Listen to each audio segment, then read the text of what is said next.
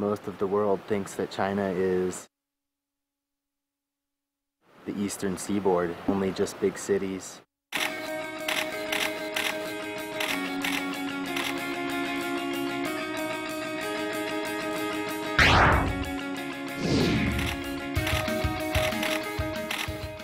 Doesn't know that these places like this exist here in China.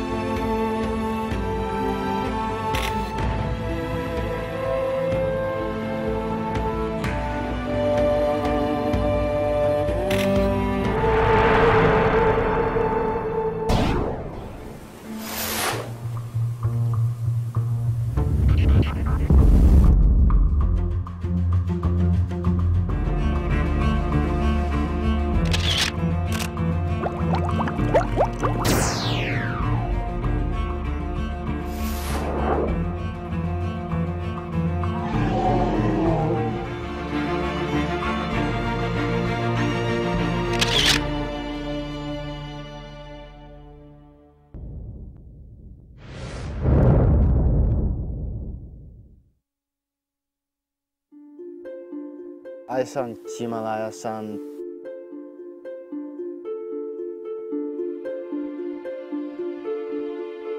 As far as my God is nature, and I'm sitting right here in my own church.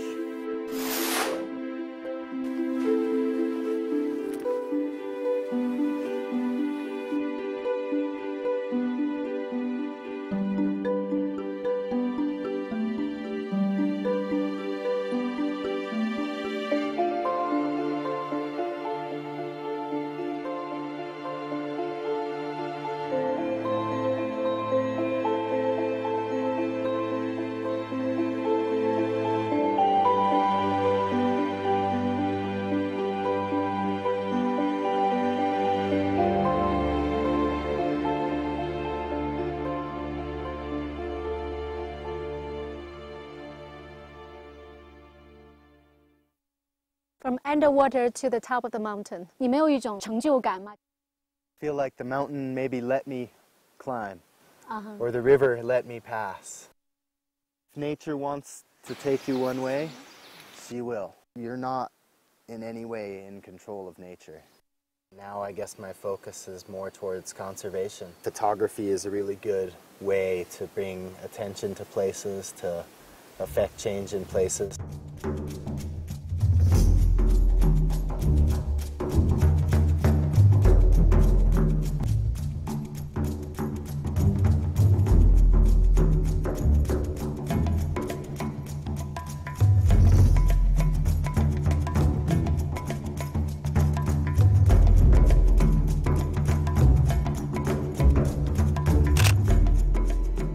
As more of a part of nature and not as just something for us to exploit, something for us to take from, but something for us to enjoy, a place where we can find ourselves and find some happiness, find some peace.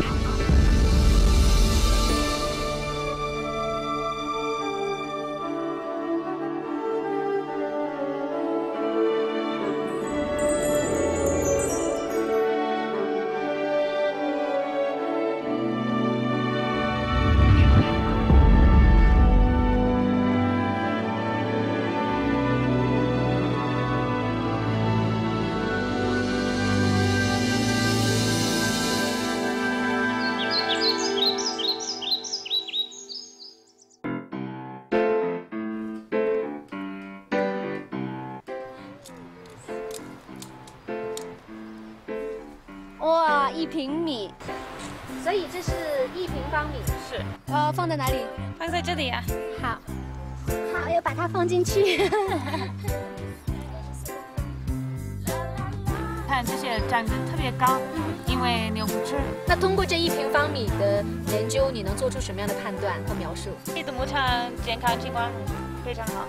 看这儿还有牛粪，表示这里有牛通过。这离那边的牛棚还是比较远，所以可能只是特别淘气的牛才有力气爬上来。这里也没有裸露的地方，表达这个植被很健康的。在这只是做了一个小小的实验，让大家明白1平方米有多少植物，它们的环境是怎么样，它们生长的状态是怎么样。但让你平时做研究不会这么简单。平时是要点针是100米，每5米要做一个1平方米的这个。要观察它多久才有意义？可能10年以后回来会有更明显。我觉得好像你留在这里。香格里拉的很多的草甸，高山草甸上很多 babies，beautiful babies。是啊。那你不管走到哪，你都会牵挂他们，他们长得怎么样了？那如果你10年之后回来，看到他们变成裸地了，都被牛吃光了，被人挖光了，哭了。希望他们越长越好。香格里拉不仅是人的香格里拉，也是花的香格里拉，就是每座山的香格里拉。也是一只鸟，每只鸟的香格里拉，也是水莲花的香格里拉，也是你的香格里拉。那我们现在坐在这里看过去，哎呦，看不到尽头，山连着山，山连着山。你的家在哪里啊？德克萨斯，好远。你会想家吗？偶尔会想。但是这里应该算是我家，我离不开香格里拉。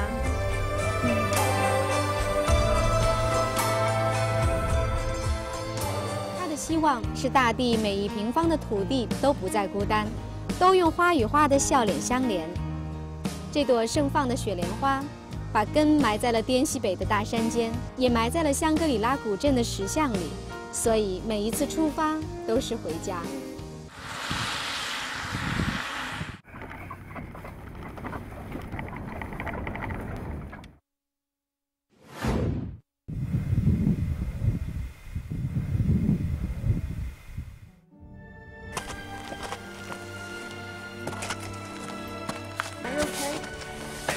Do you want to go back?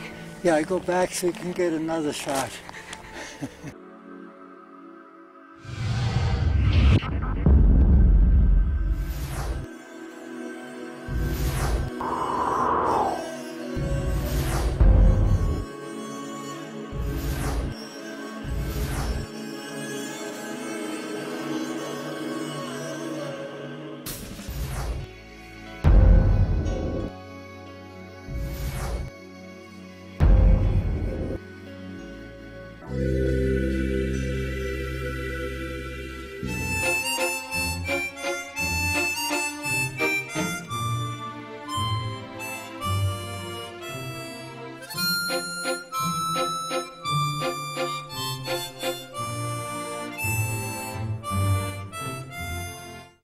Oh, you're very quick.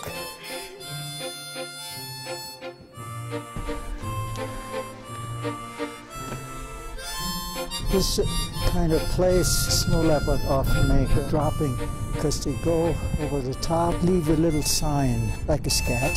George, if you don't explain where it is now, nobody will know because we are really standing in the middle of nowhere. We're up at about 4,800 meters in an icy wind. We look quite enjoy. In the world, people guess about maybe 3,500, 4,000. And at least 2,000 of these are in China. So China has a big responsibility to save the snow leopard as a species. But the snow leopard is also a symbol of these beautiful mountains all over China. No more snow leopards, the mountains seem empty.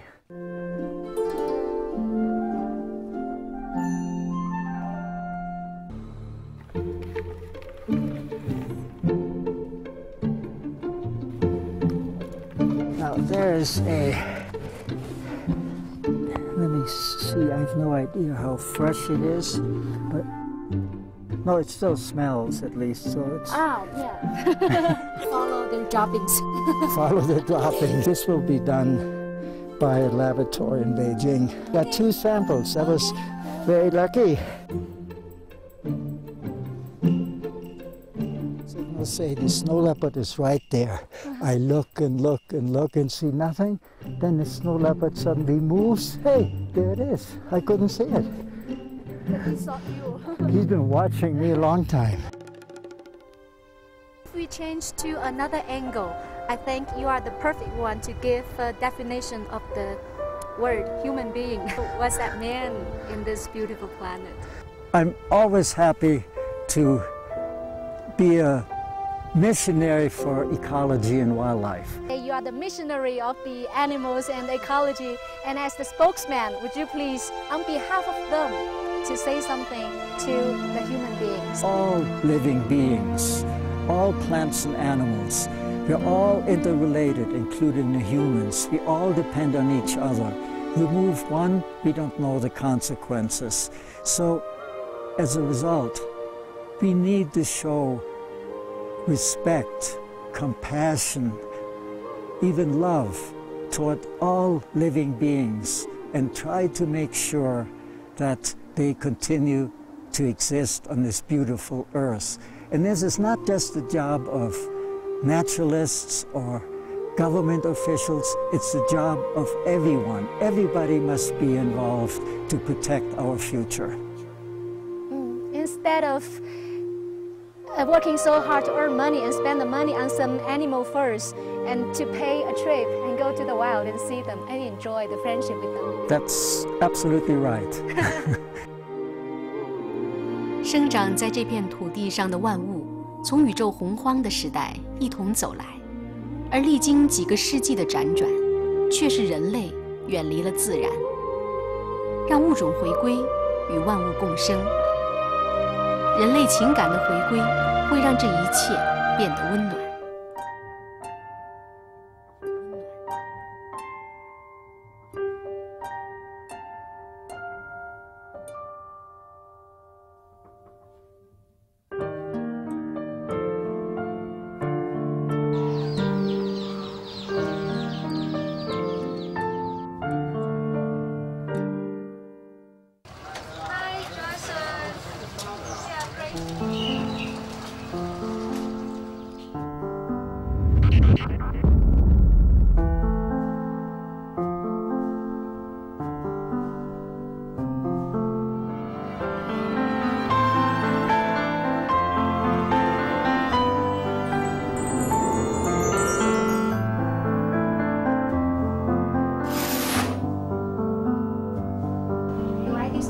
Oh, hi, come in.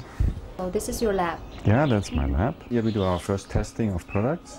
How can we eat something or drink something that would actually protect the rainforest? Drink we made out of it. Cheers.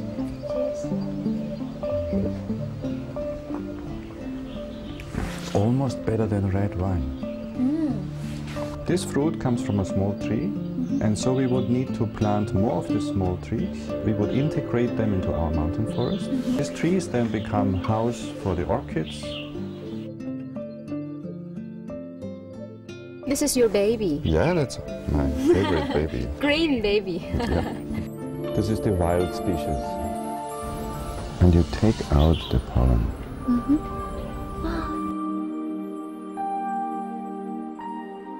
And I take it out. Chip. Now here's the pollen. Put this back behind, where there's a special place where it will stay inside. Okay, that's it. Now both will make seeds. From pollination, it takes 1 year to develop the seeds. The seeds then go to the tissue lab, which takes 2 years in the tissue lab. Then they come out, and they usually take 4 years before they flower like this for the 4 years to wait for the flowers yes. bloom. So it takes 7 years. One? This is 7 years 7 years old? It's dying out of old age. Orchids die because the trees they grow on get too old and ultimately die. Branches fell down and broke, and the orchids on them. Even here, little orchids sprout out from the old stem. This orchid is easy 100 years old.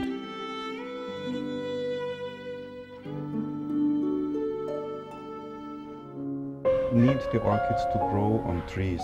We farm orchids. It means, in other words, we have first to establish a forest. 6 square kilometers from this corner all the way to that corner. That's enough work for a lifetime or two. And we do this to bring the species back to where they belong to. 在本纳的雨林里，老马信奉的是天父子权，每一个物种都有生长的权利。我只是与他一同经历了短暂的几个瞬间，却似乎忘到了他换回兰花生命的每一个7年。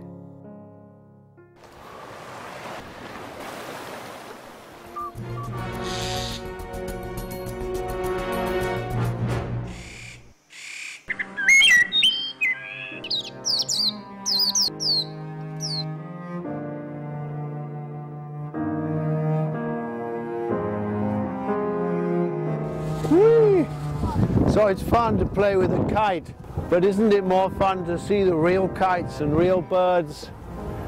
Shouldn't we let them free?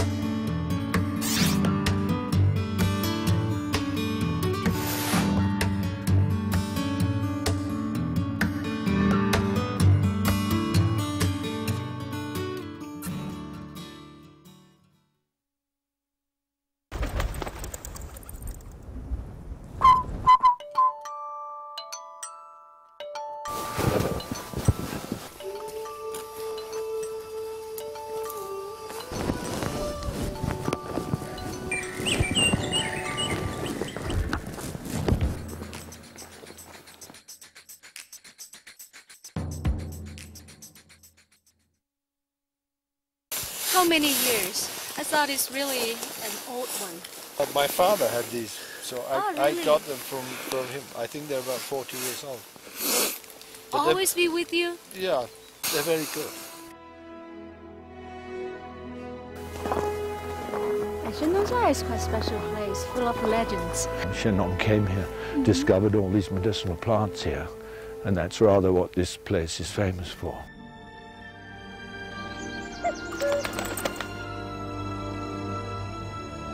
Birds played a unique role in the whole ecosystem called biodiversity. So what do you want to name it? Messenger from the god. Maybe Shenong himself never know a word like biodiversity. No, I'm sure not, but he was doing it in a big way. He was the first person to understand the value of biodiversity. I've become a bit of a bird guy. There's been a pattern of geographic labs. It's wonderful to come out into the wild again. I know I'm at home. And why is all this biodiversity important? Because it is the source of a lot of materials that we directly harvest. We also need to study animal behavior to understand an animal's needs. Can I say, through this little thing, you see the world and you see how the world changed just in front of you? I do feel that in the young people I meet in China. Gives me hope. It takes me back a bit in my early days.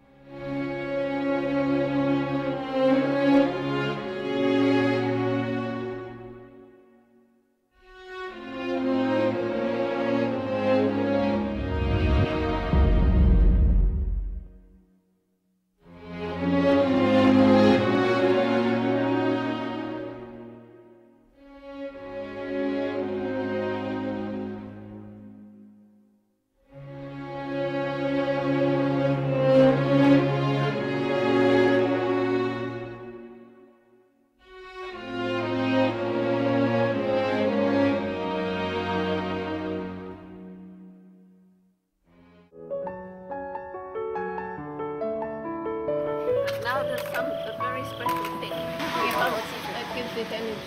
Every time I come back to China, there is such a feeling of love. The planet I grew up on, very, very different to the one we have today.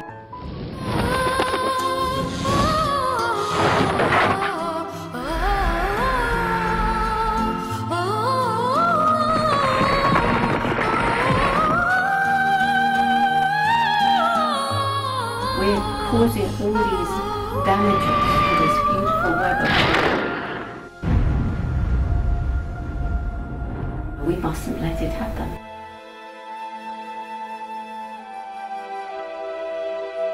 This beautiful area.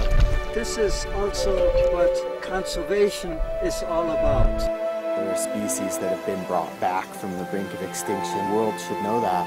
Greater China should know that too. I would try to document them in the wild and try to use that to help motivate people to protect the forest, protect the habitat of wildlife and the rainforest. Every species of the 120 of it.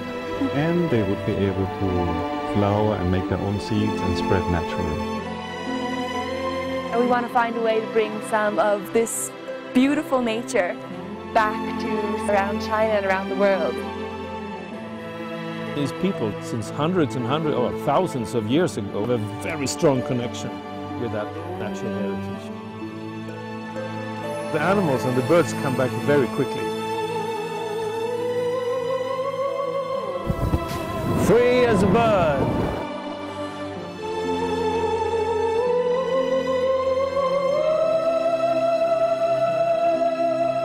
洒向三江源的晨曦，最长久的目睹了万物的生发与没落。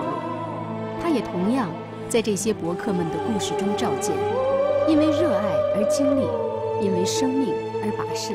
那份至诚是爱的乐章，随着他们的脚步汇入中国的土地与江河。